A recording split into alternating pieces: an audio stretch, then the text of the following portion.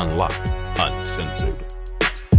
What up, everybody? This is Jason Lee, and this is Hollywood Unlocked Uncensored. And what up? It's your girl, Oprah Jones, and I'm in the building. Yo, it's DJ Damage. Let's get this show started. Okay, so before we get started, make sure you're subscribed on all platforms, iTunes, iHeart, Google Play, Spotify, and, of course, YouTube. Yeah. Share it with everybody, and we are back in the building.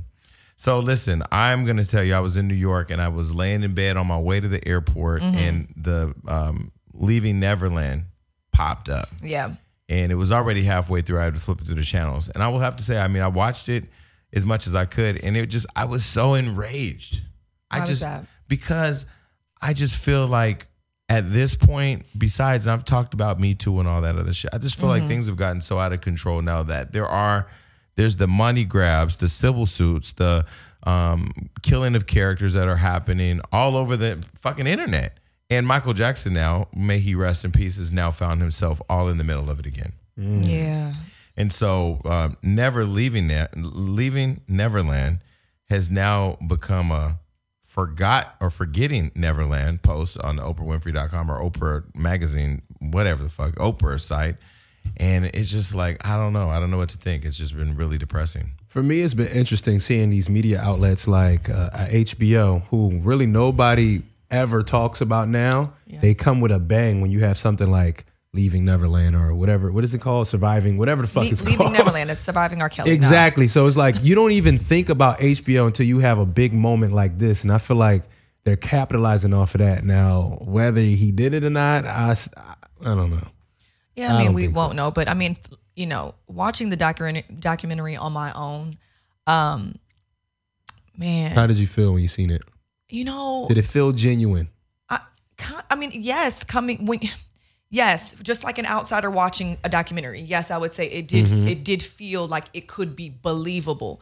I'm not saying that I believe that Michael did it, but it could. You could feel like these people were being honest and telling the truth, you know, because how they spun it. It was like, you know, Wade and this other guy, Jimmy, were really speaking about Michael in such a compassionate way, speaking about him, not slandering or accusing like you would normally see documentaries, but more so like he was an amazing person. And, you know, when he got another boy, I was the jealous boy that wanted to be back in that position. And so it made you feel more comforted in like, wow, like, you feel really bad for these young kids, and you could really feel like Michael Jackson really did it. But at the same time, it's like, you got to remember who Michael Jackson was. And it's like, it's one of those.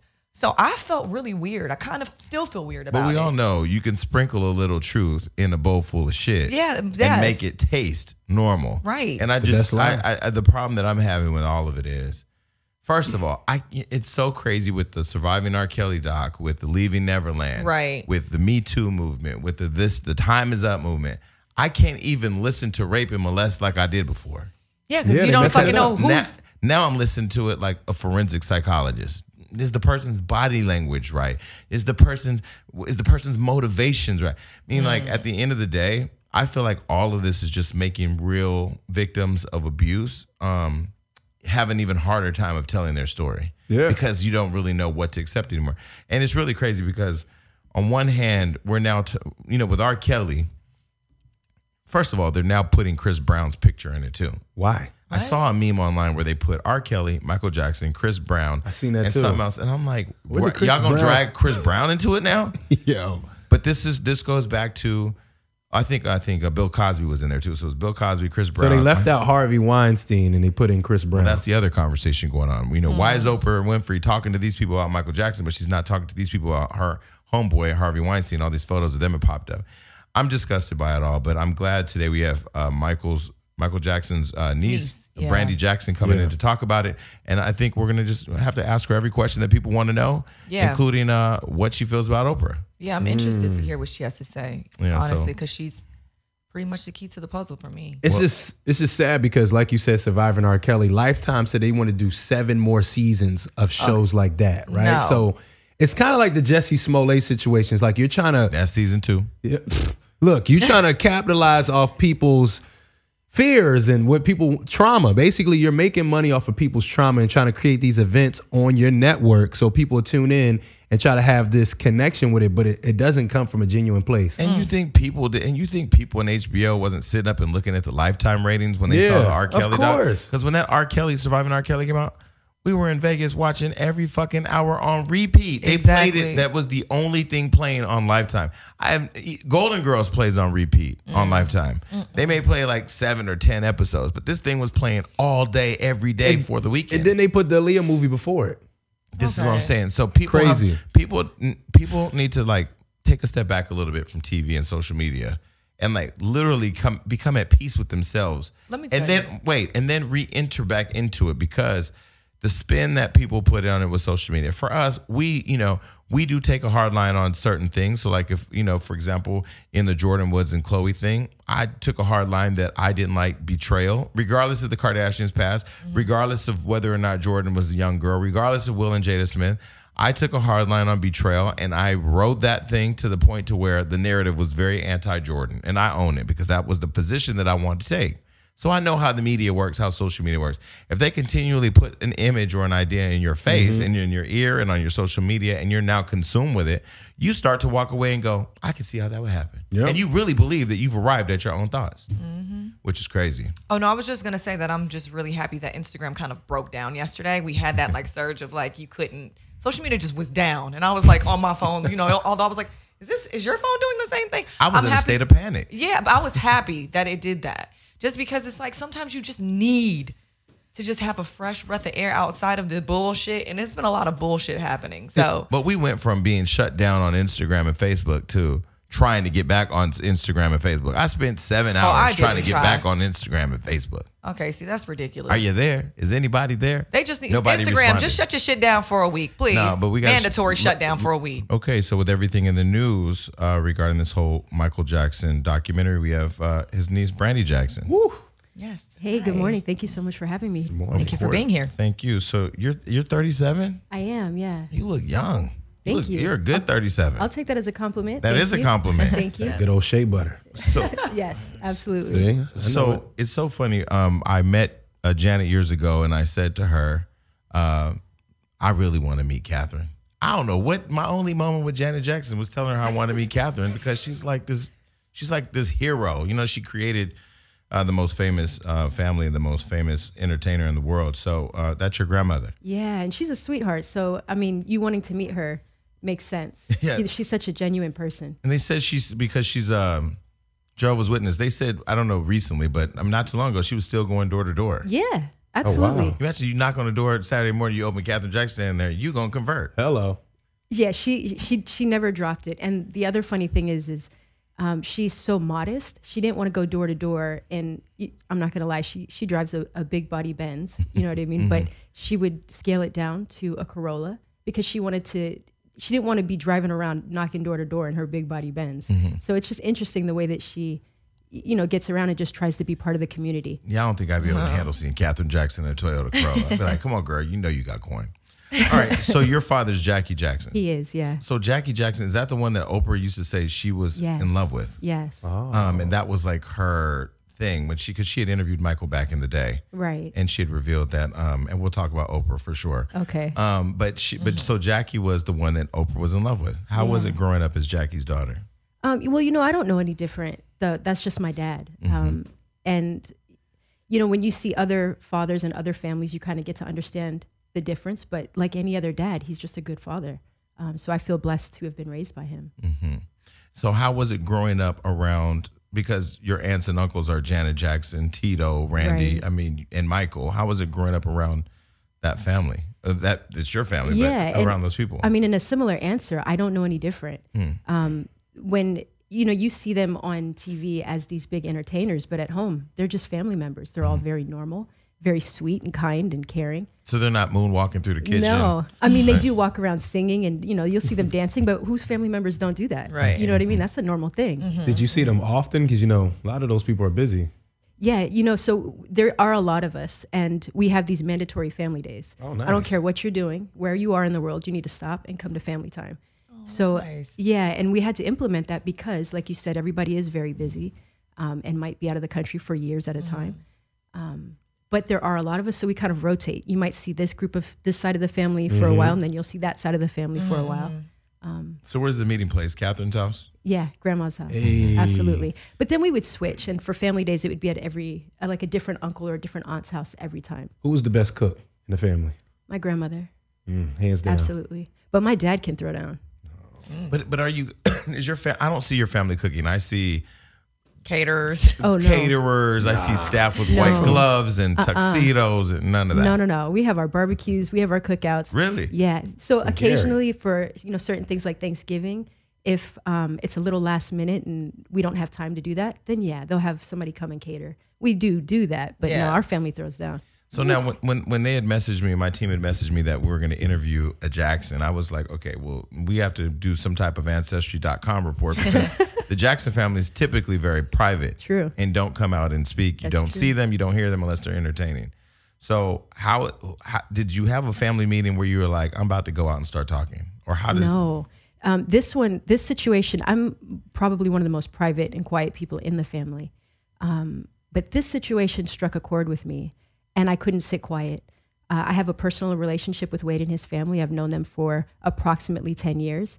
And to see what they're trying to do and the things that they're trying to say, I couldn't sit back and be silent. So for those listening and wondering what we're talking about, you dated, we all know Wade Robson because of you. Oh, okay. I mean, you dated him. Yeah. He then was brought in and around Michael Jackson. Right. And now he's a part of this documentary that is very unlike any of the other documentaries that have dropped where people have taken a really hard line against the person that they're talking about. This is not just because he's an icon, but because he was found innocent of all the charges back in the day. Right. Talking about Michael and the sex abuse charges. And because this person actually testified, Wade Robson, your ex-boyfriend, testified in support of Michael. Exactly. And defended him when he was acquitted back in the 90s. So there's a whole bunch to get into. So I am thankful that you came today so we can kind of unpack it all. Yeah, and I appreciate you for having me. I really do. Of course. So now the documentary, Leaving Neverland? Yes. Yeah, I'm confused.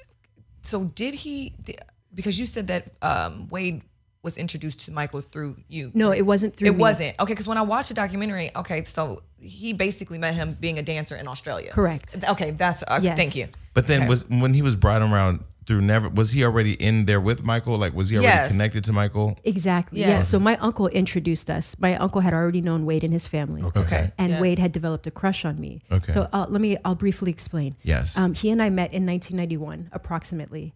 We had done, an LA Gear photo shoot, Right. as well as the black or white video. Yeah. We had done those together. And he started to develop a little crush. So he asked my uncle if he could maybe set up a situation where we could get to know each other better. And how old were you then? Approximately 9 or 10. Okay. He and I were both born in 82. I'm just a little older than him. So this was approximately 91 when we met. And So he was like, what, 7? when we met, he was about 9 or 10 as well. Yeah, because That's a serious crush, young man. Well, you know how it is, like schoolyard type thing. We didn't go to the same school, but we met on the same set. So it's, like a puppy love situation. It was just a very normal thing. So my uncle introduced or brought us both to the ranch, and we spent about a week there getting to know each other. At the end of this trip is when Wade asked me very sweetly if I would be his girlfriend. So from that point on is when we started dating. But again, let me stress that it was a very age-appropriate relationship. It wasn't like we were having this sexual relationship at, 11, 12 years old that, progressed later through our relationship. So how long were you guys together? It approximately 9 years or so. We broke up around 2000 or 2001, something to that. So while you were teenagers, through your teen years. Yeah. It's time for another Hollywood hookup. Ladies, do you want to try on the most comfortable shoes you have ever worn in your entire life? Soft. So soft. And get this, these shoes are made from recycled plastic, okay? And they're so comfortable and stylish. Oh my God. I have a pair, all right? I'm going to get me another pair because they are the most comfortable shoes that I have in my closet right now. That's 2 per. They're stylish, they're classic, and they're so comfortable. Like I said, they have the sneaker, they have the flat, they have the point shoe, and the loafer, which is the one that I have. That's all style. Simple and cute. And these Rothy shoes are machine washable. What shoes can you wash in your washing machine, guys? So you could just throw it in the washing You just machine. throw it in there, wash them, and they come out clean and still comfortable. I love my Rothys, and I know you guys will love Rothys too. Right now, Rothys has an amazing deal for my listeners, okay? So use the code UNLOCKED to get free shipping with no minimum, okay? Free shipping and returns / exchanges on your Rothy's shoes. And trust me, you guys are not going to want to return these. All right. Go to rothys.com. That's ROTHYS.com. And enter Unlocked to get your new favorite flats and free shipping. Just like that. It's no brainer. They are shoes that are comfortable, stylish, and sustainable, guys. Go get yourself a pair today at rothys.com. Promo Unlocked. Get this deal while it lasts. Okay, so I'm confused. So like when you start dating Wade and you're around a lot and he's around a lot. Yeah. Okay, so how did it go from Wade and Michael Jackson being his everything to where we are right now? You know, honestly, it makes no sense. I have to be completely honest with you. But when you look at, when you go back and you look at the history and the timeline, you'll start to see things like, of course, he was always supporting Michael. Michael passed away in 2009. Then Wade starts to talk about a breakdown that he had. And it was a financial breakdown. He mentions that previously when he did the Today Show, I think in 2013 or 2015. He had also gone after the Cirque du Soleil show. He had claimed that that was his. He had done interviews talking about it, and then the estate. The Cirque du Soleil, the Michael show? Exactly, in Las Vegas. And then he didn't get it. He was up for it. He didn't get it. And that, you know how it is in the entertainment industry. You announce something that you're doing and then it's not happening. That's not a good look, you know? And I think that those things kind of spiraled him out of control. In addition to the fact that he had burned a lot of bridges in the industry, he was having a hard time finding work. And, you know, Michael was his lifeline. That was his friend, his mentor, his everything. So when Michael passed, he didn't know what to do anymore. As far as how do I make money? How do I operate in life? All of my jobs are being shut down. Was he making money with Michael or through Michael up to the time Michael died? Not necessarily with him, but my uncle was kind of assisting him if he needed help with something, if he needed new equipment, if he wanted to be a director, so my uncle bought him camera equipment. Oh, I see what's going on. You know what I mean? Like, it's almost like a parent. And when your parent dies, you kind of feel a little lost. And I think they even mentioned something like that in the documentary or an interview that his mother said, Wade didn't cry like this when his own father died. They try to put a spin on it and make it like Michael was his lover. This was just a very important person in his life. You know, my uncle he's not like anybody you've ever met before. Well, I've told the story. I don't know if I've told the story on this show, but I've told the story. I've had a conversation with Michael one time when I was 15, and I said that basically when I was going through foster care and stuff, I was in a group home, and Michael there'd been a school shooting in my neighborhood. Okay. They had killed all these kids, shot the teachers at a school. This guy had blew up his car and then shot them all with a machine gun. Wow. It was one of the first school shootings ever, and we didn't have social media back then, so we just had the news. I remember coming home and then the counselor sitting us down and talking us through it. And I remember a few days later, we hear on the radio, Michael Jackson is on the freeway coming to Stockton. We're like, Michael Jackson ain't coming to Stockton. And he actually came and he visited all the kids in the school. Really? And encouraged them to find courage to keep coming to school, told them that God was with them and that's why they were alive, paid for all the medical bills of all the kids in the hospital, went to the hospitals to visit all the gunshot victims, paid for all the funerals, didn't get any recognition, but they didn't want it. They actually tried to sneak in and out. And so for me, that was just like, this was compassion on a level I had never seen. Like, totally selfless, had no reason to come. Michael Jackson, the biggest star in the world, had no reason to stop everything and come to Stockton to do this for these kids. And it was a grieving community where we were all trying to figure out what the hell just happened. Right. Because this person had targeted a school with all Asian, most predominantly Asian kids. And he was in the war, so he had little war figures in his hotel, blew up the car. The kids all run out to see what happened. And he was on the playground with an AK-47. Wow. So I say that was my example. So years later, when I get out the group home, I'm like trying to find Michael Jackson because I'm like... This is not even because it was just the biggest star in the world, but because I had never witnessed that level of compassion, and didn't understand it. And I think I was intrigued, so I called his assistant every day, and then finally one day he called. Really? That's amazing. Yeah. And so when he called, I will never forget two things. One, that Michael talked like a nigga. He was, what's up? You call it? And I was like, what? You know? Yeah, people don't know that. I'm happy you got to experience that. And the other thing is he was very in tune with the conversation and just the gratitude of somebody that actually wanted to reach out to him for just being himself. Right. And see, what you've just described is exactly who he is. And a lot of people don't know that. And that's what I wanted to ask you, because a lot of what we see about Michael Jackson is from the outside looking in, like from TV, from media. You being in the family, what is Michael like? What is his characteristic? What is his personality like? I'm going to start with saying what I said before. He's not like anybody you've ever met. I've never met another person that I can say, he reminds me of my Uncle Michael. This man is honestly, he's a special guy. And just how he was saying that he's very compassionate and he's never seen that level of compassion, that's who he is regularly. Okay. And he will surprise you with that every time you see him. It's something that's hard to digest because it's not common in this world. He's really just from a different planet, I have to be honest with you. And that's kind of why when people look at him, they view him as this like cartoon character, like he's Mickey Mouse or something, because it's not something you can relate to. Well, I think it's because he is so iconic. I mean, there hasn't been another human being that has been that magnified that huge. I mean, to the point to where even when you're on the phone with him and it sounds like him and you know it's him, you're having like this weird experience because you are so taken aback by how, as big as he is to you in your head, he's just so normal on the phone. Exactly. One thing I remember he said, because I was living with my mom at the time and I had come out the group home and I was just like, I didn't really know myself because I didn't have the freedom of interacting with the community because I was in a group home. You get in a bus, you go to the school, you come back, you're with counselors and people, and then you go, it's just, that was the everyday. And he said to me, when were you born? And I told him, and he said, I can feel your aura through the phone. I mean, this is how in tune Michael Jackson was on the phone. I never talked to him again after that. But it was interesting because I had asked to go to Neverland. I was like, yo, can I come up to Neverland? He was like, well, we don't know. We'll try to make it happen. But clearly he didn't call me back. He's like, nope. So now Neverland, that had this iconic, fun place in our Prestige. head of where kids and their families, let's be clear, it's not just you drop your kids off at the door and leave. Exactly. Has now become tarnished with this whole documentary. So when you heard about it, when you heard about the documentary, what were your immediate thoughts? I was infuriated. Initially, that was my first emotion. I was so mad. And then I became so sad because I knew the motive of what was happening, and to try to tarnish him and try to tear him down in such a way, somebody that only wanted to do good and do right by people, it was so sad to me. It was devastating. Just how you said, there is plenty of kids and plenty of people who would go to the ranch. Even the schools in Santa Barbara would take the kids to the ranch. I want to say something like once a month, just to have a field trip, just to let the kids get out and do something.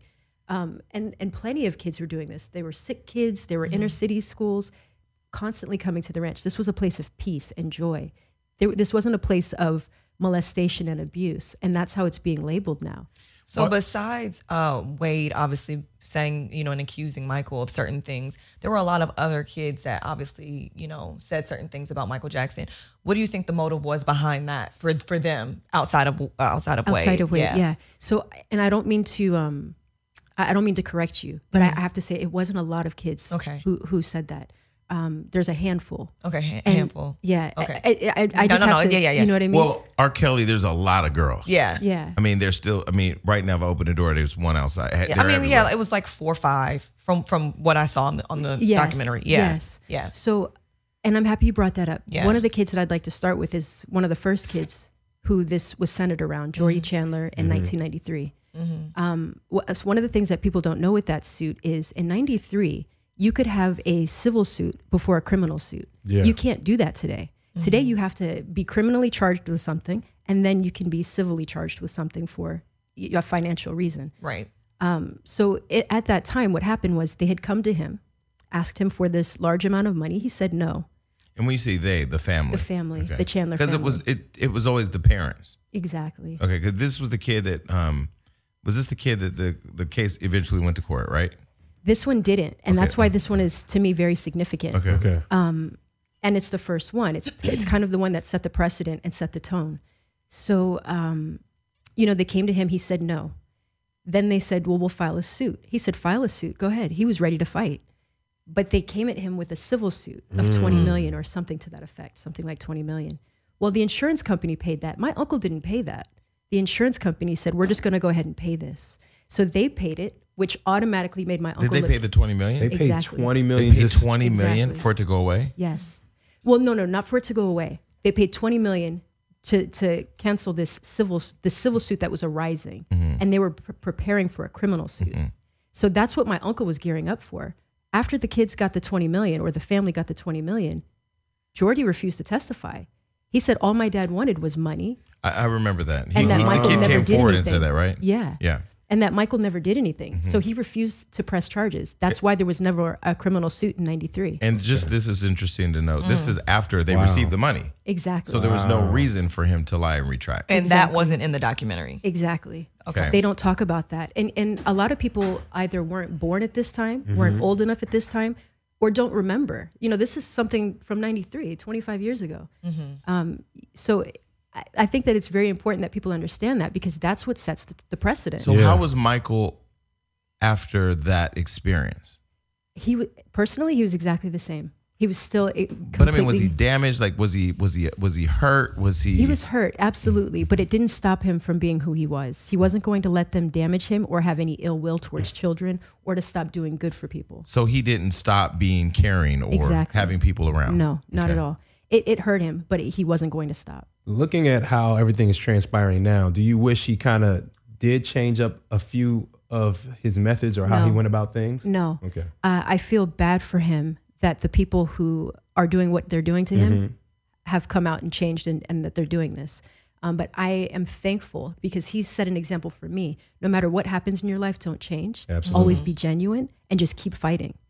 And I think that that's an important lesson. And So where was Wade when all this was happening? Was Wade was around? he was around. And so that's one of the things that And let me say, I think Wade's a fucking liar. Personally, I think Wade's a liar. This is me speaking, and I haven't spoke to you before today. no, that's true. I caught it. I haven't seen the whole documentary because part of me, as a whatever you want, journalist, whatever, I want to know it all so I can be well informed before I have an opinion. But like, I just, first of all, they seem so. Well, Wade just seems so disingenuous. Having seen him over the years, whether working with Brittany or working with whoever, or working with whoever he's working in the industry. And I just feel like, number two, Michael is dead. Exactly. Like, Michael is dead. So I understand if something happened to you and you wanted to work through it, there's, I think, a therapeutic process. There's a with your family process. But what is the purpose? I didn't understand the purpose of a documentary. Well, their purpose is to try to get their lawsuit back. They filed a lawsuit in 2013 or 2015 for the number that is reported is something like $1.5 billion. For a civil suit. For a civil suit. $1.5 billion? Yeah. Man. Yes. And this exactly. is these two guys. Yeah. So they did that initially, and that was thrown out. So now they need to convince the world that this needs that the courts need to be on their But the side. craziest part about it is, like you said, Wade, and for people like me who've never encountered him, and you're watching this documentary, you could really feel compelled that they are really being honest because, it's not like a normal type of documentary where it's like you're watching R. Kelly and these women are slandering and attacking and accusing. It's almost like they still are finding this way to say, well, this man was so kind and he was compassionate, but I was in love with him. I was the jealous kid. So it almost makes you feel like, wow, wow, you really went through something, and so it's, man, I don't know. It's just, no, I understand, and that's part of my frustration is I can't get mad at individuals who watch this and believe what they're saying. Right. This is what's thrown in your face, and then you have the media, who's keeping everything very one-sided and not giving any light to the other side. Oprah, I'm just going to touch it really quick. Wait, before you go there, because we got to unpack all of that. Okay. Let me clarify something. One, I don't know Wade personally. He's not the type of trash I would associate myself with. Okay. What I'm saying is I can watch how people move. I've been molested. I don't want to keep being around my molester. I don't give a fuck what Ferris wheel we're on or what ride we're going to or how much popcorn or monkeys we're playing with. What the problem is that when you're around famous or rich people, you do live a life that is very different than what Leroy on the corner is living. Right. Your access is different. The people you're around are different. If you're an aspiring choreographer, you're around the best dancer in the fucking world all day long. You feed off of that. And if for whatever reason they die or they don't want you around anymore or certain boundaries start to pop up, you start to feel a certain way. I still want to have access to my friend. But I also think there are people who are different too, because I know people who have been molested and they have been stuck around molesters. So I don't think it's just a touchy subject to touch on because not everybody handles situations the same. But I don't think Wade was stuck around Michael Jackson. Well, I'm not saying, I wasn't saying to say. No, but I mean, We're just saying in general. I'm saying like, say if you have a person who lives in a house and their stepfather is molesting them. Okay. They're stuck around their stepfather because their stepfather's with their mother. So you're in the house. Right. This person was not forced to live with Michael, was not forced to travel with Michael, was not forced to profit off of Michael. To me, it's very different. I just don't. I mean, you look at the body language. To me, I don't know him personally, but I look at it like, bruh, come on, really? And he's dead. That part. Oprah Winfrey. I don't know what else to say. Oprah. Well, and I was just gonna touch on Oprah. You know, saying back to what you were saying as far as people believing this. Yes. When Oprah comes on and she's supporting this immediately, you don't have anything else to think except for this must be true. Yeah. Right. If Oprah's reporting it. And that's part of what made me so upset is that the media they weren't looking at this as a whole picture. They're looking at this as though it's a factual documentary. This is a one-sided film. Right. And that's what made me so mad. And then they're talking about him as though he had been known to be guilty. He was found not guilty on 10 counts in 2005. WikiLeaks just released the FBI documents that people don't even know WikiLeaks is doing this. It's WikiLeaks that put that stuff out. A 10-year investigation on Michael from the FBI reveals absolutely nothing to the point where they had to drop it. That started in 1993. Wade was around him at that time. If inappropriate behavior had occurred, this would have come up. And that's true because the FBI has a 99% conviction rate. So if you're doing a 10-year investigation, that stands out to me. You're doing an investigation for 10 years and you find nothing where you have to drop it by the FBI, there's something there. Exactly. And so let's talk about Oprah. I mean, Oprah to the Black community and to the world is this iconic figure that she's the auntie that we trust. She's our mom. She's raised a lot of people. And when Oprah says it, it's true. What does the family think about Oprah having been the one person to secure a one-on-one interview with Michael that I've never really seen anybody else do after a certain period in his career, and then to come back full circle and do this interview? You know, I can't speak for every person in my family and say what they think, but I know as a whole we're disgusted and we're very disappointed, especially in journalism. If you want to give both sides a chance, if you want to give them a voice, do it, but be fair. That's all that we could ask for. We're not asking for her to take our side over theirs. We're asking you to be fair. And so for that reason, we're very disappointed. What methods do you wish she would have done, to make it more fair? How would you see it? How would you like to see her to take it? Right? Absolutely. Interview the other side. Yeah, interview the other side. And look into Wade and James. Their story has changed so many times. It's very one-sided and biased. Even their mother has put out interviews that contradict what they're saying today. That they moved here when he was 8, turning 9, but he was molested from 7 to 14. Everything is just constantly changing to fit this narrative that they're trying to tell. And it's sad to me because people don't know the facts.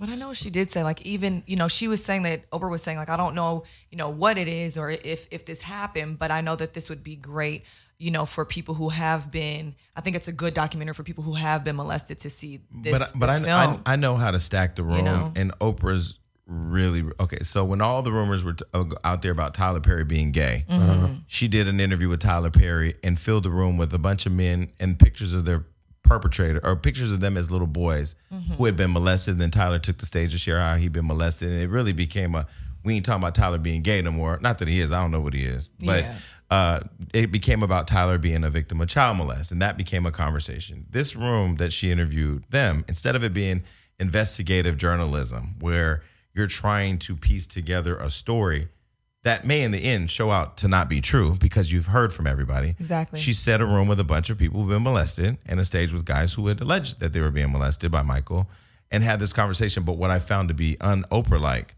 was when she went on Oprah Magazine and they posted saying goodbye to Michael one more time or one last time. What did you think about that? I honestly felt like this is it. The public is going to play judge and jury on Michael, and a lot of it is going to be based off of this documentary and Oprah's mouth.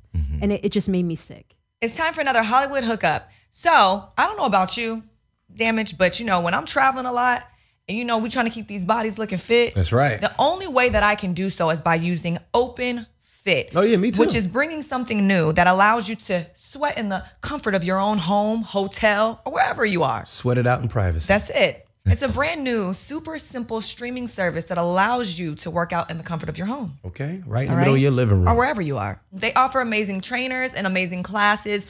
Those classes that allow you to sculpt your body, classes for you to lose weight if you want to gain muscle, whatever it is that you want to do, they offer it. All the options for you. You have access anywhere, anytime, on your computer, on your TV. smartphone, you name it. Okay. It's there. And guess what? You can lose up to 15 pounds just in the first 30 days, guys. That's a lot of weight. That's a lot of weight. Got to move the weight. That's it. OpenFit has changed the way that I work out. So with my code Unlocked, you can join me on my fitness journey, personalized just for you. So use my code Unlocked. Start using OpenFit for your journey to a healthier lifestyle. I'm checking out her weight loss. Please do. And right now, during this OpenFit 30-day challenge, my listeners get a special extended 30-day free trial membership to OpenFit, where you can lose up to 15 pounds in just 30 days when you text Unlocked to 303030. That's 303030. You will get full access to OpenFit, all right? All the workouts and nutrition information, totally free. Who doesn't want that? Again, that's just texting Unlocked to 303030. That is 303030. 30. We have a court system, a judicial system. Mm-hmm. My uncle went through it. He was harassed. He was embarrassed and humiliated, but he did what he had to do. And he was found not guilty. And I think that needs to be respected. And I was pissed off that she would post such a thing. Mm-hmm. I can't even describe to you. I don't get very upset, but this one floored me. I want to say it made me more upset than the actual documentary. Well, I'll say that, and just for people that don't really remember the whole trial process, there was a kid who had described Michael's genitalia this went as far as to the extent that they photographed and went and looked at his genitalia. Embarrassing. So on the surface of just trying to humanize the conversation, we're talking about being indicted on charges that you can't even understand because you love and help kids. Genuinely, like I said, even in my own hometown. Mm-hmm. And this isn't a contrived story. You can go back and look at the Stockton record and see that this happened, where he came and he did all this for these kids that he had no reason to do that for. This is somebody who, there was Ryan White. Wasn't that the kid that had AIDS? Yes. And how close he was to Michael. Yes. Macaulay Culkin, who was close to Michael. Yes. And there were other kids that we all knew about that were close to Michael who've not come out and said anything negative or in support of. But why do you think the motivator for these two guys is just playing out money? Absolutely, 100%. And there is another child named Brett Barnes that I think I feel bad mentioning his name because all he wants to do is just live his life quietly and just do him. And I respect that. But I do need to bring him up because of the fact that they bring him up in the documentary as listing him as one of the boys who replaces them. They say that they were replaced by Brett Barnes and Macaulay Culkin as Michael's new lovers. Mm-hmm, mm-hmm. Brett Barnes is adamant that nothing has ever happened to him, and he's upset that they're using his name in this context. He wants his name taken out of the film, but HBO is still continuing to air it, and that's disrespectful. You're disrespecting people's personal wishes and what they are personally saying. Nothing has ever happened. In your personal experience, did you ever think the interactions between Mike and some children was ever unusual or no, never. A little weird? No, but I understand that from the public's point of view, that it's a weird situation to have this grown man interacting with children. I get that. But when you're actually around it and you see him, it's something you immediately understand once you meet him. He's a child himself. Okay. One of the stories that I tell is we would have these family days, like I mentioned, and the adults would sit together at one table and the kids would sit together at another table. He would always sneak away from the adult table and come sit at the kid table just because he wanted to be engaged in what we were talking about. He could relate to us. And he wants to play hide and go seek and tag and all of those sort of things. And my grandmother would always be like, Michael, come get back over here. We have to finish this conversation. So he's very childlike in that sense. But never did that come off like unusual or strange. Like with him traveling with different kids and having them come on tour with him and being okay. No, and again, I understand that from an outsider, it sounds weird. Yeah. But I have to tell you, when you're around it, it's not weird at all. He's not this weird person. It's just not something that society is used to. And I have to say, there's another thing that this reminds me of, and I don't know what y'all's personal opinion is on it, but I'm going to touch on it.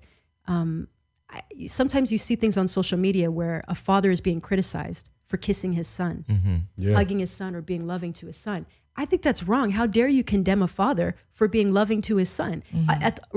We contradict ourselves in 5 seconds by saying that father doesn't love his son. He doesn't do anything for him. But this man who's hugging and being emotional is wrong and inappropriate. And I think that that's the same sort of mentality that Michael is getting. There's nothing wrong with hanging around children. people think that because they automatically assume that something inappropriate is happening. And I think that that's where the problem lies. But where were the parents? And this is my thing. If the parents are, because I saw a little bit of the documentary. You saw more of it than I did. Yeah. What were the parents saying? Where were they if they were so concerned or so? They were around. They said they were around, and the parents were starstruck. Yeah. They were saying they were starstruck, and one woman which was Wade's mom, was saying, she left her husband. I mean, he pretty much hung himself because she left with her kids and moved from Australia over here, and the husband was like, "Are you crazy?" And she at the time said, no, she thought she was doing what was best for her family, but when she looks back on it, she realizes that she was starstruck. I believe these parents were obviously more in love with Michael than the kids, and the kids just happened to fall in love with him because of the parents. So the parents are partially to blame if they want to sit here and say this. So they understand this. We're saying that it's about money, and they're saying, well, Michael's dead. How are they going to get money? Michael has an estate. Exactly. And the estate, Michael at the time he died owned the Beatles catalog. The estate, they've since I think liquidated that or somehow. Correct. Yeah. So the estate is worth a tremendous amount of money. Right. And so even though Michael's dead, they would still be able to try to pursue money against the estate. That's what they're trying to do. Okay. And so for people that are not understanding how this could work and saying, well, Michael's dead, well, why would they come up now? Because they're not going to get any money. Do you foresee coming soon a civil lawsuit? Yes, I do foresee it. I'm not speaking on anything that I've been told. It's just, I do foresee it. That's what their goal is. They tried it before, it got thrown out, and now they need to convince the world that this is something that's a possibility. So that is, and my understanding is a few nights ago, Dan Reed did an interview trying to attack some of the things that I had said. And in that interview, he ended it by saying, Wade and James are going to be suing the estate and everybody needs to back off and leave them alone, is basically what he was saying. So he kind of confirmed it himself, the director. And the estate's filed a $100 million lawsuit against HBO. Correct. And for them, it's not about money. Or No. what is it about? Is it about just shutting down this documentary? Is it about protecting Michael's image, or is it all of that? I can't speak for the estate, but I imagine that it's got mostly to do with the biasness of this documentary. It's not fair, and nobody's going to sit by and watch them do this. It's not okay. So sometimes you just have to. There has to be repercussions for actions, and that's the repercussion that you do to a business. You have to file a lawsuit. So, Catherine, why has she been silent? My grandmother she's an older woman, and she's fought a lot of battles. She shouldn't be fighting any battles, and I'm sorry that this is even happening, where she has to even consider fighting this battle. And I hope that she stays out of it just because of her age. She doesn't need it for her health. We want her to stay around and live as long as she can. I don't want my grandmother having any further complications or anything of that nature due to something like this. But she's aware of it, and she hasn't seen it, though. I don't know if she's seen it, to be honest with you. I didn't, when I see her, I don't bring it up. I just try to keep it family and keep it light. I don't even want to bring this up to her. Does she ever vocalize what is her understanding of how the world could be so cruel to somebody who's been so nice? With my grandmother, she's been around for a long time and she's seen the times. She understands what it is. She knows what it is. This is nothing new for us. We've been fighting battles they've been fighting battles since before I was born. And like you said, I'm 37. This is nothing new. I know this to be a fact since I was 5 years old. So for me, this is a newer situation, but not for her. And you also have to remember that when the Jacksons were on tour, they couldn't walk through the front door when they were kids. They couldn't walk through the front door of a lot of the places they were performing. They had to go in the back, use different bathrooms, drink out of different fountains. This wasn't, this wasn't in the height of segregation or anything, but this was still happening and still occurring. So she knows how her sons have been treated and the battles that they've been fighting their whole life. I don't want to cut you off. I want to talk more about Wade. When's the last time you talked to Wade? So actually, the last time I spoke to him was after my uncle passed in 2009. But previous to that, I hadn't spoken to him since we broke up around 2000 or 2001. When y'all were together, did you ever see characteristics of him maybe being a liar or somebody to do something that just benefits him? Or did you see any of those? That's how he is. He's very narcissistic. And I'm going to touch back on something you said in just a moment, or you asked. But he's a very narcissistic person. Okay. He's never apologized or been sorry for anything, even when he knows he's wrong. He'll never apologize. He doesn't care who he hurts. That's just who he is. One of the things I'd like to mention is in 2009, a few days after my uncle passed, his mother called me, Wade's mother. Okay. She said to me, it's been a long time since we've spoken. We haven't seen each other for years. We miss you. We should have lunch. And I was just kind of turned off by this because we didn't end on a good note. You know, he had cheated on me very badly with multiple people. So I didn't, these weren't people that I wanted to be associating with. I was polite to her, but I told her, you know, no, thank you. We don't need to get together. She asked for one last request. Could I please hook her back up with Paris, Prince, and Blanket? Because she felt like the kids should be with her and the Robsons. She said that she was their godmother and that Michael didn't want the kids with my grandmother. That Michael would want the kids to be with them. So he made her the godmom? That's what she's trying. That's what she That's was what she trying to thinks in her claim. head? She was trying Wade's to claim mom. that to me, and that's. I can't tell you how far from the truth that is. All she wanted to do was figure out how to get back in with them. Their lifeline had been taken, and she needed to figure out how to stay attached. But that seemed like that kind of seemed like what Wade was trying to do too. Was why he was so upset was that he was trying to find his place But back with Michael. This is what I said earlier. So- it's hard for people who are in Tacoma, Washington, or North Dakota, or these flyover Oregon. states that see nothing but polar bears and fucking deers running across the street, to understand that when you're next to somebody who's rich, powerful, and has access and influence, and you may, I mean, look at some of the people that we're around, right? I mean, I'm friends with somebody that the world reveres, but I don't see it. I see it just as you may see your uncle. It's just my friend. It's a regular person. When you're in it, though, you're profiting, you're benefiting, everything. Like you're living a certain lifestyle. You lose that, you want that back. Whether it's somebody dying or them pushing you out or the family saying, hey, yo, fall back. They want to figure out how to get back in, especially. And if a person has affection for you, it's not that hard. You just got to get in front of them and have that whole moment again, you know? Right. But when you can't, guess what you become? The biggest enemy. Well, if You he's see it cheated time and time again. Well, if he's cheated on you, clearly he's a dishonest and not a trustworthy person. I mean, this isn't an hour to bash this guy. I mean, I think public opinion is going to have what it is. It's interesting to see how much online detest people have for the documentary and for him. And I just did a radio interview with Power 106, and they were like, what do you think? And I said, I saw John Legend up here, and I was taken aback that John Legend was shitting on Michael too. Did you see that? No, but I heard about it. Yeah. So what is your reaction to the people who are quick to take develop public opinion against Michael without having, one, seen all the facts, and two, acknowledge the fact that he's already been acquitted? It reminds me back of the same thing I said with Oprah. It's disappointing because people are not being fair.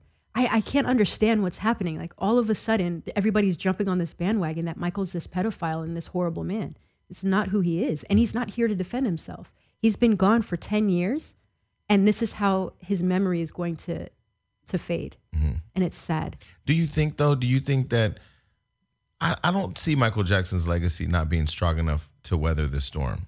I agree Kelly, with you. yes. No, I don't. Because this is just the same damn storm that I he's been agree. dealing with for so long that it's just like. But it's not even just the same storm. It's the same storm with the people who were in the life raft with in the little boat with you, going to safety, saying, "Oh, we're gonna make it because the storm's not ours, or we're bigger than the storm." These are the people who testified in support of him when there were real allegations. There would have been nothing for that little kid to raise his hand and say, "He did it to me too."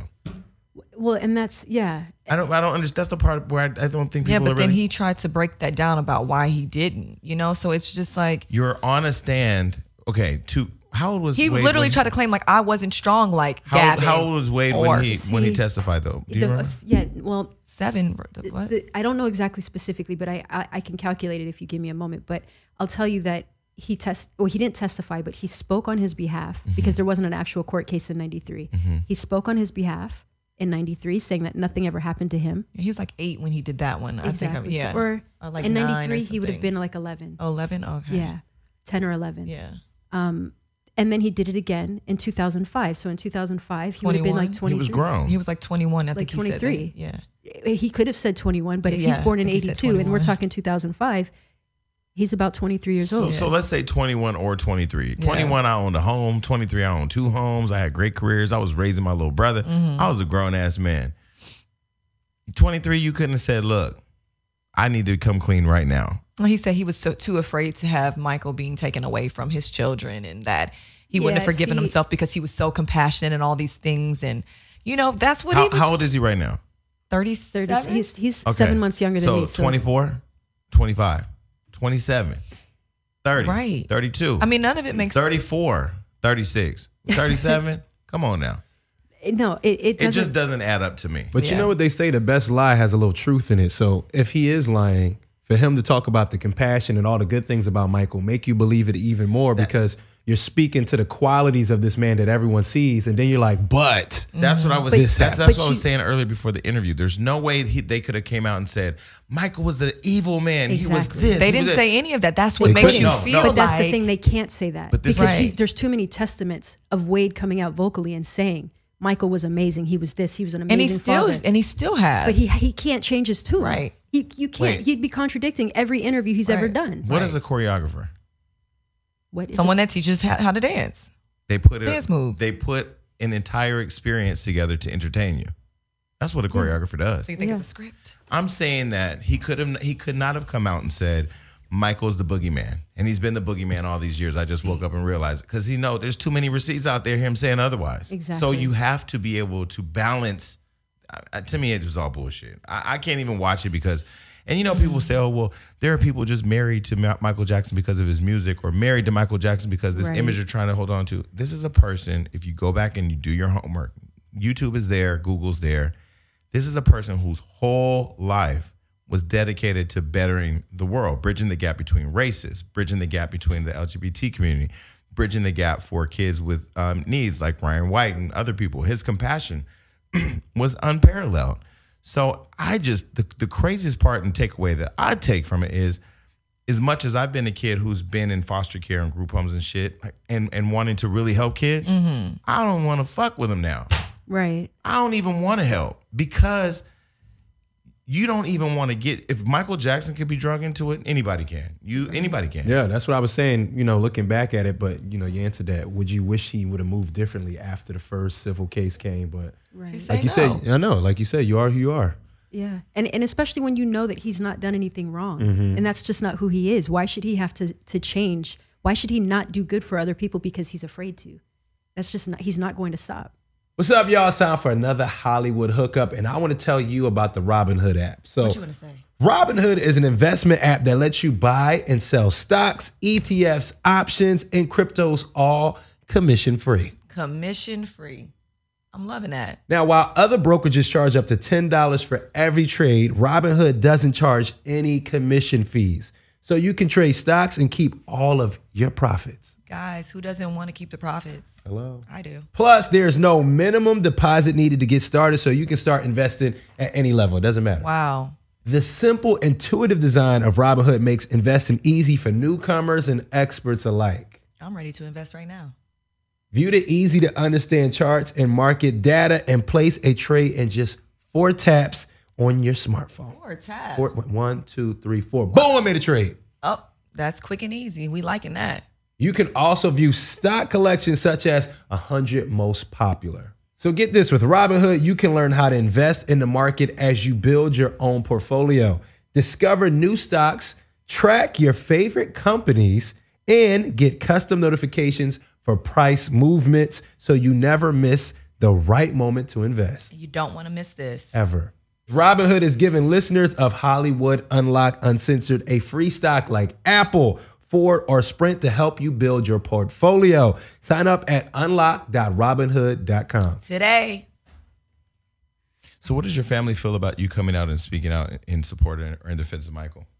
I've been so busy that I haven't spoken to all of them about this specifically, but a lot of them have been reaching out to me saying that they're proud and that they're happy that I'm doing this. They're surprised because I am very quiet and very private. But they know that I'm passionate about this and that I have to speak on it. So they're proud of me. What about Janet? Why has Janet not said anything? I don't know. I know she's been very busy. I'm not using that as an excuse. I just haven't spoken to her about this.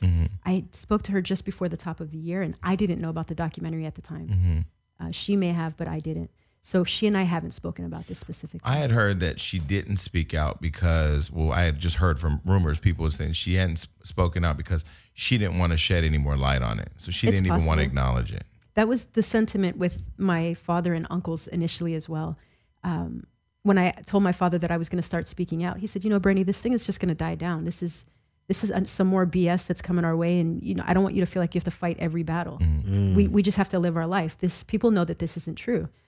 But I had this feeling that this was not going to die down. And especially once Oprah did what she did. You know, like this just turned a whole nother corner. Do you think Oprah betrayed Michael? Absolutely. Absolutely, 100%. And I feel like she betrayed not just him, but my family. After he passed, she asked to do an interview with my cousins, Paris, Prince, and Blanket. So my grandmother invited Oprah over to Havenhurst, to my grandmother's house. And they had a sit down. My grandmother otherwise would not have allowed Paris, Prince, and Blanket to do an interview. But because Oprah was being so sincere, she allowed it. And so I feel like we've let her in so many times. And this is how she repays it. And build trust. I mean, because again, Exactly. the Jackson family doesn't just let anybody in off the street. Right. What would you think Oprah has to gain from supporting a documentary like that? Honestly, I think this is way more political than people realize. I can't speak for specifically what she's got to gain. I mean, I have my suspicions and my theories, but I think that this whole thing is a move to tear Michael down. And she took the necessary steps to do it, and immediate steps. As soon as we knew that documentary was coming out, that interview was lined up with Wade and James.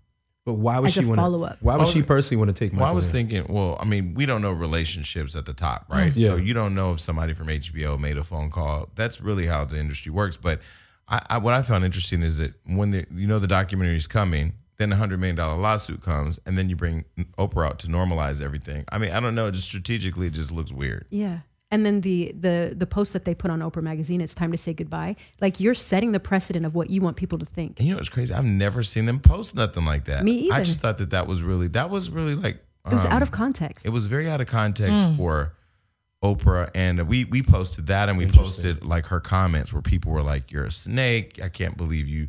Michael's rolling over in his grave. You betrayed him. He trusted you." And it was interesting because I would not have thought, and this is like during the week where Oprah's stock and Weight Watchers has dropped significantly too. So she had a really bad week.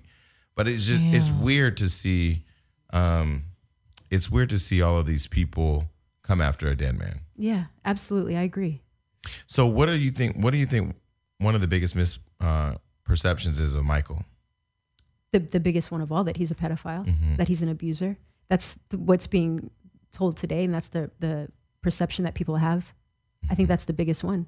So what are his kids saying? Have they said anything? I mean, I know Paris had said something about feeling like her acting career would be compromised by this or something like that we reported, but have they spoke out yet? Publicly, no. They haven't really spoken out. I can't speak for them directly, but I can tell you from my perspective on it, this is the first time they've had to deal with something of this magnitude about their father. The last time this happened in 2005, they were very young. So I don't know that they really experienced the way that people will talk about him and the way that people can be. So I think this is hitting them very hard. It's hitting them like a brick wall. And it's hard to digest, you know? And they knew Wade and his family. So, you know, that makes it even more difficult. When you know somebody and you know what their motives are and the way that they behave, it makes you even more sick. It's not some random person off the street that's saying these things. Someone who was very close to all of you guys. Exactly. Yeah. Exactly. I'm sorry your family's going through that, man. No, thank Really you. I mean, we'll make it through. We're very Yeah, strong. for sure. And we're going to keep fighting. Yeah. Well, and I'm glad that he has somebody like you who's willing to get out there, and because I've been waiting to hear from more of the family. I know the brothers have come out and done an interview. Right. And I hope Catherine doesn't have to be subjected to this conversation. Yeah. You know what I mean? To have the conversation, defend your son. But I would love to hear from Janet. I mean, now that it's out, Right. she does have a really big voice in the Jackson family and in the world. So would love to hear from her. Yeah. Yeah, absolutely. I wouldn't be surprised though if she feels like Wade isn't worth her time. But and you know, again, when you know the truth and you know that Michael is innocent, you feel like I keep beating this dead horse, like I'm fighting this battle.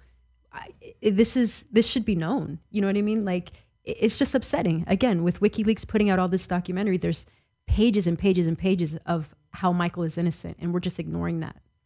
And so, okay, one last question. Recently, I saw something pop up online where they're saying that Michael has another kid nobody knows about. Do you know what I'm talking about? I haven't seen that, but I have seen some guy on social media claiming to be his son. That's probably Brandon Howard, not him. Not Brandon. Do you know who Brandon Howard is? I do. I know Brandon. Is that Michael Jackson's son? Not at all. 100% not at all. He's a friend of the family. We've known him for a long time. I'm not sure where this narrative came from. He has no relation to the Jackson family. They need to just let you be the Jackson family representative. Just go out and just dispel all the rumors. Okay, Right. but there's this other kid now who's a dancer or whatever, He says he's Michael's son, and there's a picture of him at the funeral sitting next to the family on the row and everything. I don't know if it's Photoshopped. I don't know what's going on with the internet these days. I don't know his name. I go, let me find out. There's another one. No. Well, thank you for coming on here, and thank you for thank you just guys. I really telling your appreciate uncle's truth. Thank you. Yeah. Okay. Well, we're out of here. Peace. Peace.